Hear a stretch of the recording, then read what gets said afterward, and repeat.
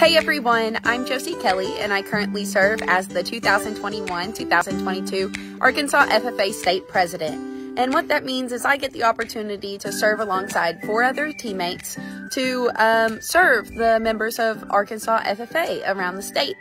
Our year began at the end of April when we were elected into office at the Arkansas FFA State Convention. And after we graduated high school, we headed down here to Camp Couchdale to start our year of service. With the start of 2022, our work has not ended as state officers. So what this looks like is we are still facilitating camps. We are still visiting chapters to host workshops. And we are in the process of planning for our Arkansas FFA State Convention that will happen this April. But this past weekend, we've had a lot going on. We've hosted our last Green Hand Conference. We've gone through our last state officer training, and we got to travel to the state capitol and experience CTE Day.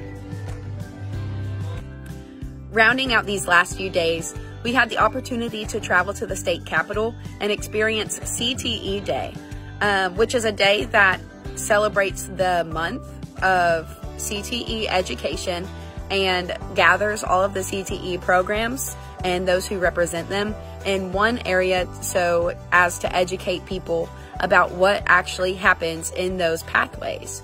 We had set up a booth to showcase different members in the FFA that are truly living out the FFA motto, which is learning to do, doing to learn, earning to live, and living to serve. So with the conclusion of our last Green Hand Conference, our last chance to facilitate in our year of service, we rolled straight into our last state officer training. This was also a really great chance for our team to kind of bond and understand how this year has affected us in different ways, just based on what messages we want to say. And I think that was really instrumental to our team's understanding of each other and how this year has impacted us in different ways.